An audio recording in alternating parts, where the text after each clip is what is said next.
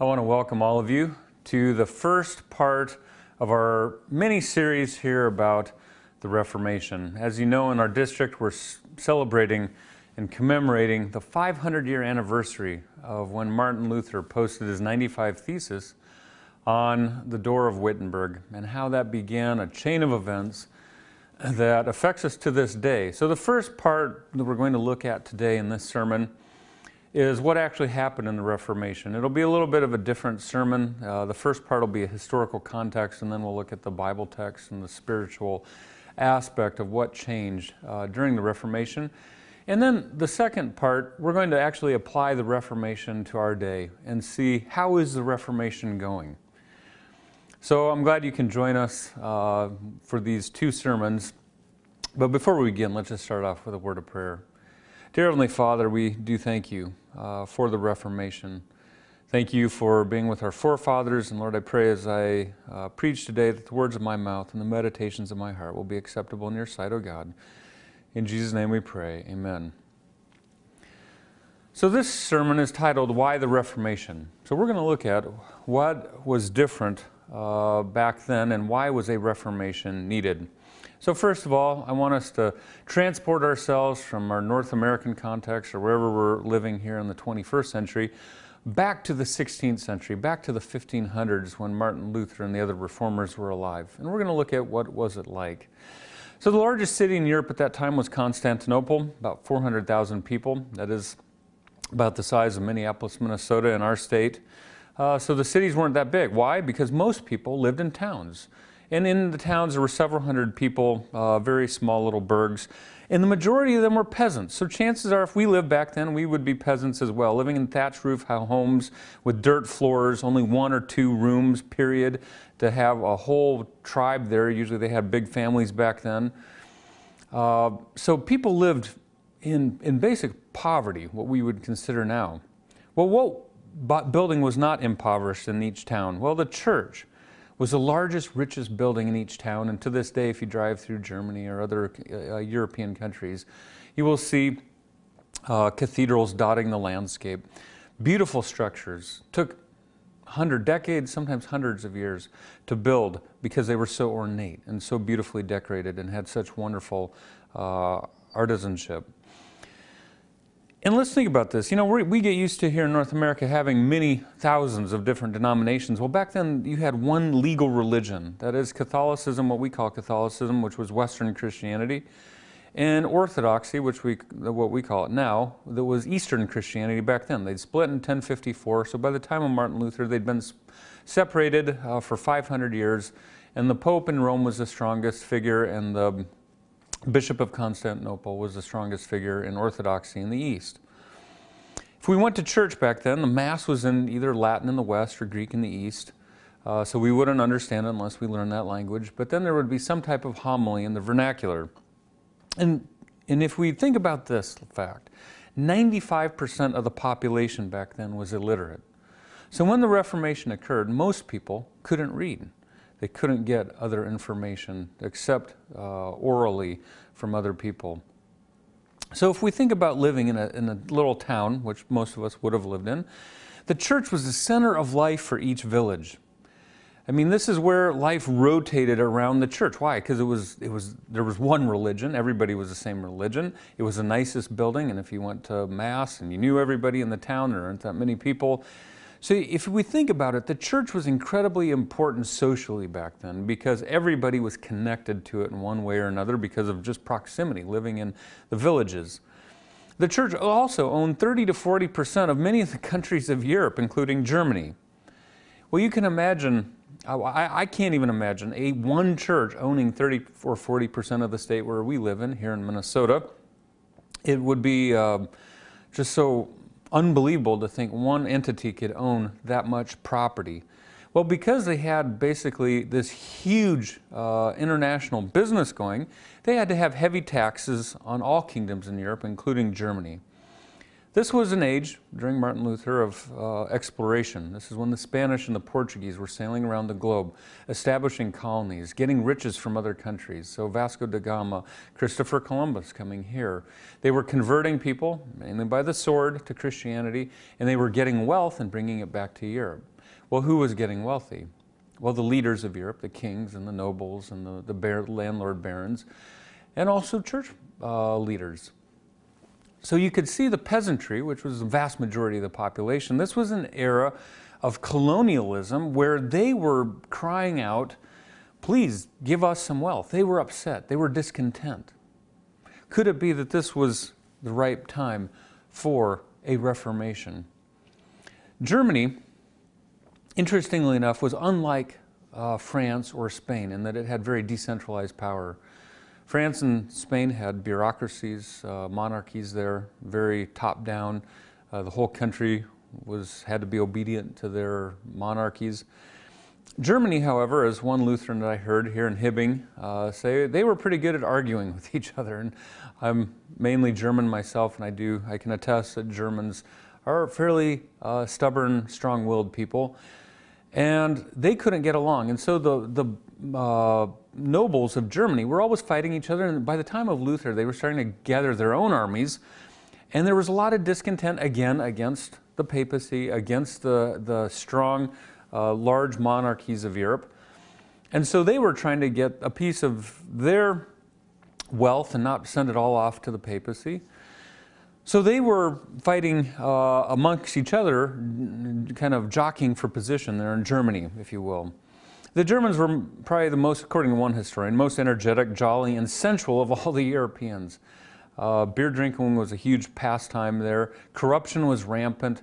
The Germans were known for being a bit of a cantankerous, but yet jovial people. So what was happening in the church in the 1500s at the time of Luther? Well, at the time of Luther, the Pope was Leo X, and he was the son of a banker. When he became Pope, he inherited full coffers from the previous Pope who had accumulated a lot of money, but they had begun the construction of St. Peter's Church in Rome, which is to this day still the largest Christian church in the world. So that took a lot of money. Leo, being a banker's son, was fairly good with money, but he realized that he had to spend this money to build St. Peter's and to keep this huge empire, business empire, social empire, spiritual empire together. He wasn't all that much of a fan of St. Peter's himself, but he realized it had to be finished. And really, if we look at history, as one historian pointed out, Martin Luther arose at just a time when there was a pretty soft pope. He was a very educated person, loved the arts, and actually many in the papacy wanted to put down Luther right away. He said, no, we need to give him a fair hearing.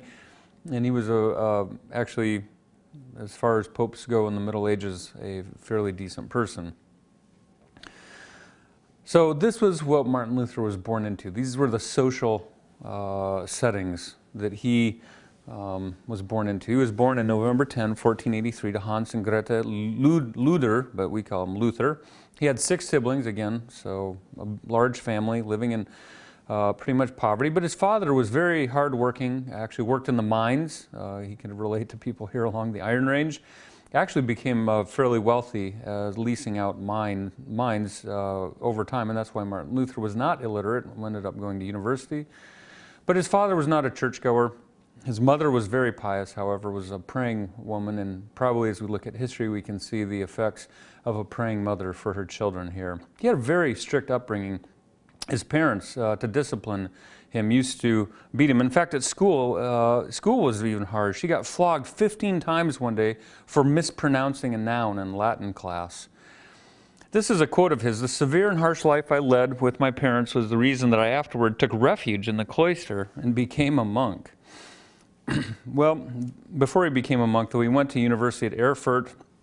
His father wanted him to be a lawyer, so he went to school there. While he was there, it is interesting, he heard William of Ockham's teaching, who was already teaching from Britain, that popes and councils could err. So you could see that even in society, people were starting to question the doctrine of infallibility for the church, which the church had claimed for itself, that when they got together, prayed, made any decisions, that there was no way the church could err, that everything they did was the voice of God for humans. But William of Ockham's teaching was already going around. This made an impression on Luther. He kind of stored it in the back of his mind. One day when he was on his way home, he was trapped in a thunderstorm. Wasn't sure if he was going to survive. There was lightning all around.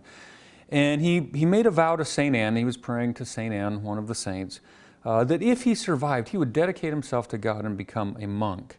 Well, obviously he survived. He became a monk. But let's just take a step back and let's look at his picture of God here. Jesus, by all accounts, was not a tender, compassionate judge of the last day. He was a wrathful judge of the last day. And you can see this somewhat in Martin Luther's upbringing, that there was very strict, very harsh. If you want to dedicate yourself to God, go be a monk. So he was trying to appease this deity that was going to judge him in the end of times. And he would be confined in the monastery to overcome every evil desire that he had. So he would lock himself half naked in cold cubicles, almost freezing himself to death. He would repeat prayers. He fasted. He scourged himself. He had lengthy confessions. One of his confessions went on for 6 hours as he confessed to the priest, even about his motives. Well, why am I confessing this? It must be because I'm proud. And he would go on and on. And this is his quote: "If ever a monk got into heaven by monkery, so should I also have gotten into heaven watching, praying, reading, and doing other work." So Martin, out of all the monks, he viewed himself as a monk of monks. That if anybody should be saved through works and doing devotions to God, it should be Martin Luther. Well, after he became a priest, he read some of John Huss's works, who was a Bohemian reformer about 100 years prior to Martin Luther, but he had been burned at the stake in Prague by the church at that time. And Martin read this book, and it was the wonderful Christian truths. And he wondered why a man who could write so Christianly and so powerfully had been burned. "I shut the book and turned away with a wounded heart," according to Luther. So he was starting to desire, because he was starting to realize through all of his devotion to God that this wasn't satisfying him. In fact, even the other monks and even his supervisor realized he was a troubled soul. Johann von Staupitz, it's interesting, God put somebody in his path, who was a provincial vicar of the Augustinian Eremites. And this man took an interest in him because Martin was part of his Augustinian monk group. And he told him to turn from asceticism, that is, these radical devotions to God, he said he should turn from that to Bible reading and the reading of St. Augustine, which, by the way, Martin Luther loved St. Augustine and read him until his death, even after he became a reformer. Well, the monks at that time made a special effort to give him one of the best gifts they could ever give him, or the best gift. That is a Latin Bible. This was a rare commodity. So let's just back up here. Here Martin Luther gets a rare commodity, this Latin Bible. He's got the Bible now in his hands. Only 5% of the people can read in Europe at that time. And out of that 5%, only a very tiny percentage of people have the Holy Scriptures in their tongue, or in a tongue they can read. In 1508 or 1509, nobody's quite sure when this was, but he was struck, he recalled that he read the sentence in Romans, "The just shall live by faith." And he started to think about this faith and just having faith in God and His righteousness. But he was still wrestling with this doctrine of predestinationism that Augustine had.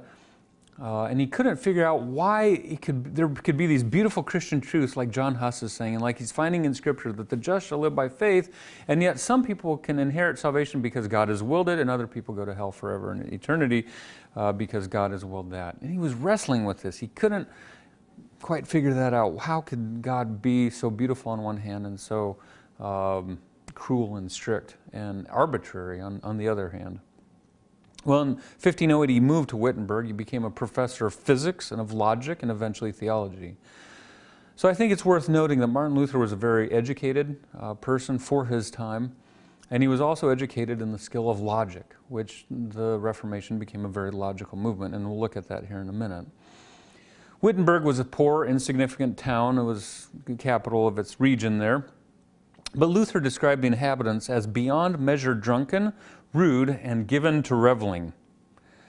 Well, it's interesting that God would put him there, someone like putting Jesus in Nazareth, some place where there's a lot of carousing. It's not known for its moral uprightness. And he would live there basically the rest of his life. In 1510, he made his trip to Rome, and as he entered Rome with his fellow monks, he cried, "Hail to thee, O holy Rome!" While there, he did all the devotions of a pilgrim. He bowed reverently before the relics, climbed the Scala Santa where Jesus had climbed on his knees. He visited scores of churches.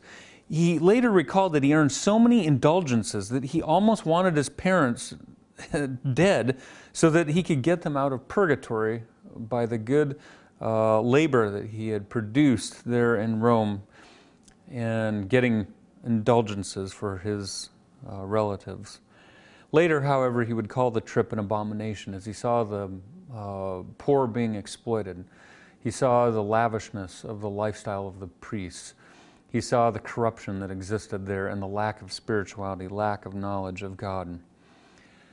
Well, by 1517, the fact that he had a Bible, the fact that he'd been to Rome, the fact that he was desiring to have a God that was loving and God that could grant him salvation by faith.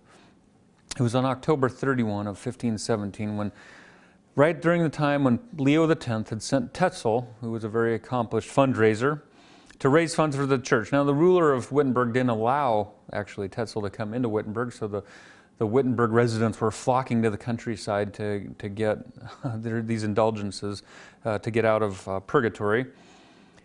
But again, Martin Luther was very upset by this because he could see, just as he saw on his trip to Rome, that this was taking advantage of poor people. This was not Bible religion. And on October 31, it boiled over and he wrote his 95 Theses, most which deal on justification by faith, and especially the doctrine of indulgences and purgatory, and getting people out of purgatory through giving money to the church. But I think it's good to notice here that at this time, Martin Luther never intended to separate from the church. He loved the church, wanted to see the church reform. He wanted to see the church grow in its understanding of Scripture. And for the next 3 years, 3.5 years, he preached. He himself said he was surprised by the overwhelming reaction that he was having. People were ready for it. And this is why I went into the history. You might wonder in a sermon, why did we go into so much history? This is why people were ready for it. They were already under the burden, taxation burden. They were poor. The church was exploiting them. The church was corrupt. And we need to mention here that Martin Luther and the Reformation, as the book Great Controversy points out, was popular at first. People believed what Martin Luther was saying. They believed it needed to be said. Now, it got less popular as the rubber met the road and as people realized how much society, how much the church would need to change. But even within the church, people were excited about this new German professor from Wittenberg preaching these new truths. The church let it go for 3.5 years. As I mentioned, Leo X was encouraged to, take stronger measures to curb the preaching of Martin Luther, but he did not. Finally, though, the church realized that this was almost like this earthquake shaking the foundations of the church. They needed to deal with this. And so on April 18, 1521, is when we have this famous quote of Luther as he's brought before the Diet of Worms. And he's asked to recant all of his writings and say that the church was right in its doctrines of indulgences and doctrines of how people are saved through the church, through their devotion to God and giving back to God. April 18, 1521, Martin Luther said this, "Unless I am convinced by the testimony of the Scriptures or by clear reason alone, for I do not trust either in the Pope or councils alone, since it is well known that they have often erred and contradicted themselves." So there he put himself in opposition to the church, their understanding that they were infallible in the way they determined their faith. He said, "I am bound by the Scriptures that I have quoted, and my conscience is captive to the Word of God. I cannot and will not recant anything, since it is neither safe nor right to go against conscience. May God help me. Amen." Now, sometimes we overlook one thing in this quote. Is he said, if you can't prove to me from Scripture, from reason, he was a teacher of logic. He realized that his Reformation was really not that out there logically, per se. That the Word of God, his conscience was captive to it, and he was preaching these beautiful truths, and they were wonderful, they were logical, people could understand them, people could grasp them. And he said, I cannot go against conscience, here I stand. Very famous quote. Well, the church didn't like that. They were going to take action to get rid of Luther and the Lutherans.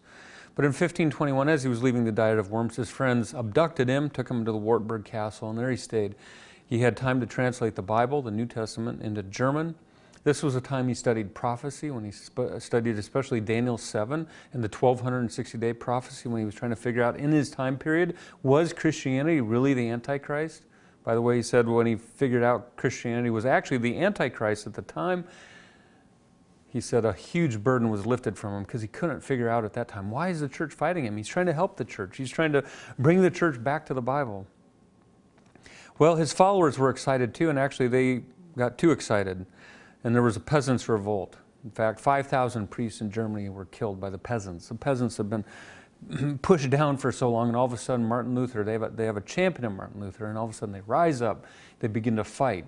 Martin Luther had to disavow them because they went all the way to the other extreme, and they started to brutally deal with people in the church and Catholics. So they were upset with him. So now people in the Reformation, all of a sudden it's kind of like opened up this can of worms, and just all of a sudden everything starts going crazy. Well, by 1525, he was finally married to Katharina von Bora, who actually ended up pretty much saving his life. His health was poor up until that time. He was living under duress. All the writing and the thinking he was doing, and he didn't eat properly.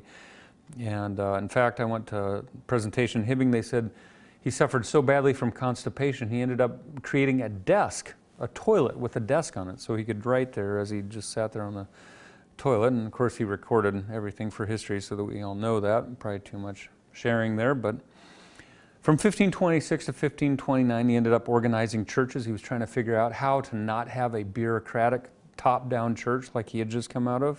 1529 he wrote the large catechism. He laid out all the doctrines for the Lutheran movement.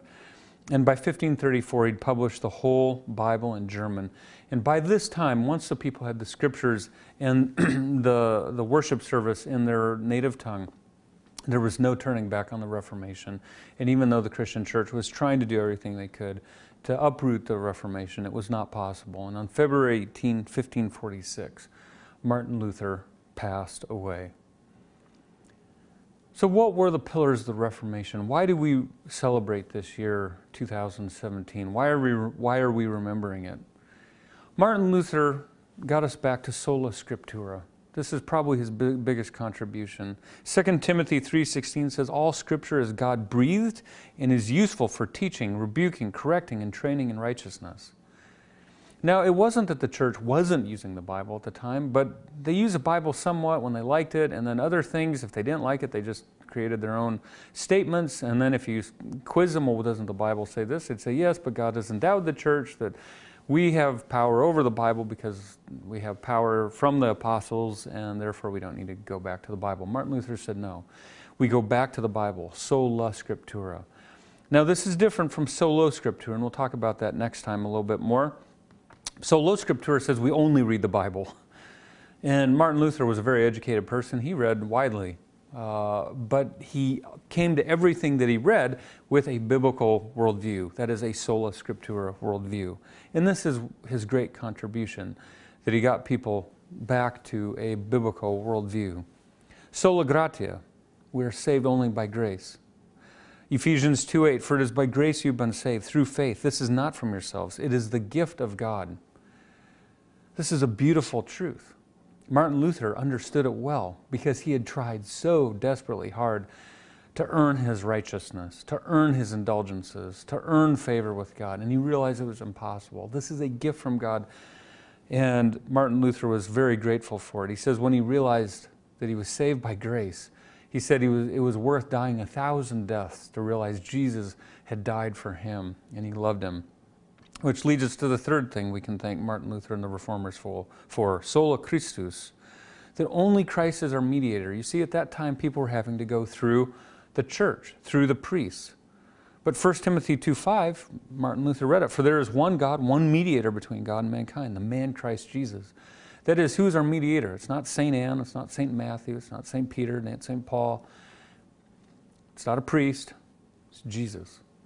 We come to God through Jesus, based on what Jesus did for us, based on his righteousness, the God-man. Sola fide, how do we access this grace? We already read Romans 1:17. This is what struck Martin Luther in 1508. For in the gospel the righteousness of God is revealed, a righteousness that is by faith from first to last, just as it is written, the righteous will live by faith. So how do we access this? It's not by going to Rome. It's not by going to a priest. We just believe. We take God's word and we believe it and we act upon it. You know, interestingly enough, Martin Luther, because of his experience, especially with indulgences and purgatory, releasing people in this place that's not biblical, in between heaven and hell, where you're somewhat purified, and if you're not good, you slip on into hell, and if you get purified, you go into heaven, and that's why you give indulgences to the church to get your relatives, up into heaven. He understood the biblical understanding. Ecclesiastes 9:5. For the living know that they will die, but the dead know nothing. Next sermon I'll have an actual quote where he compares death, which he had been deathly afraid of, no pun intended. And he said it was just a short sleep, like sleeping on a sofa, awaiting the resurrection. He was giving peace and harmony to people that were living in fear, living under this burden of not knowing what was going to happen to them after they died. Martin Luther also is quoted as saying that he wanted the word priest to become as common as the word Christian. Now this was radical for the time. He read 1 Peter 2:5. You also, like living stones, are being built into a spiritual house to be a holy priesthood. Back then it was very difficult to become a priest. You had to go through all these steps. You had to get ordained. And Martin Luther said, wait a minute, you all are priests. Now this would have been a huge paradigm shift for people in the Middle Ages who were used to seeing the priests as being the educated ones, the ones who understood Latin, the ones who could make the bread and the wine into the body and blood of Christ, the ones that were able to forgive sins. And all of a sudden Martin Luther comes and says, wait a minute, Jesus died so that you could become a priest. You, men and women, would be priest to God. I heard an interesting, and we'll close on this one, because really if you think about it, all of these, what we're talking about, is a huge paradigm shift for people in the Middle Ages. And the Reformation really had long-term effect, not just on religion, but on society. Why? Because in Luke 17:21, Jesus said this. I'll read from the King James because I think it's the best translation of this text. Neither shall they say, lo here or lo there, for behold, the kingdom of God is within you. That is, where was Jesus establishing his kingdom? Now the disciples always thought, they were hoping for this literal, visible kingdom. But Jesus said, wait a minute, the kingdom of heaven is within you. It's when your heart is changed, when you understand God's love for you, when you have a new heart and a new spirit and a new desires in life. This is the kingdom of God. It is an internal kingdom. Now what had happened by the time of Martin Luther? It had gone back to being an external kingdom. The church, as we mentioned before, was the largest building in town. It was the church of God. And you walk in it and you have reverence. But then you go outside and you sin, you come back and then you confess your sins.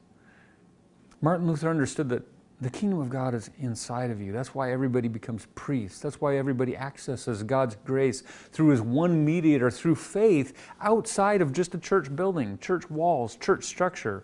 By that time, the church had voted on officially that God only worked through the church, that God wasn't active outside of the church. Martin Luther and the Reformers understood that they did not place a lot of emphasis on church structure and the visible church. They understood the main church is the church within you, the kingdom of God within your heart. But if you think about it, so here's the paradigm shift. The church was between the individual and God. Martin Luther took the church and he flipped it upside down so that the church didn't the person didn't exist for the church. The church existed for the individual. That's a huge paradigm shift. That is to say, the church was more important than the people because the people live in poverty, but they brought their meager income to the church, and the church would collect it all, and then they would live lavishly. That is, everybody lived, existed to help the church prosper. Well, Martin Luther and the Reformation turned that upside down, and all of a sudden, the church exists, not just to exist and prosper, but so that the individuals will prosper. This is a huge paradigm shift. This allowed people to have joy in their religion, to understand that religion exists for the individual. The church exists for the individual. Now just think of what effect this had on society. If you look at what happened in society in France and in our country, within a couple hundred years of Martin Luther, we have a government for the people, by the people, created by people, run by people, where the rule of law is greater, where the government exists for the people so that they can pursue life and health and happiness. And they can exist, not just exist, but prosper. And who founded America? For the most part, Protestants. People that were used to thinking like this, that had that medieval way of thinking changed, where all of a sudden the individual is important because we're created in the image of God, because God loves the individual. And the church only is there to help the individual rise. This evening, or wherever you might be, when you go to read your Bible in your own language that you understand, when you can kneel down in your house and worship, how you pray to the God of heaven, or you can worship any God really, because of religious freedom in this country that the Protestants gave to people. Why? Because of God's love for the individual, because of God's love of freedom, of having people serve Him out of freedom.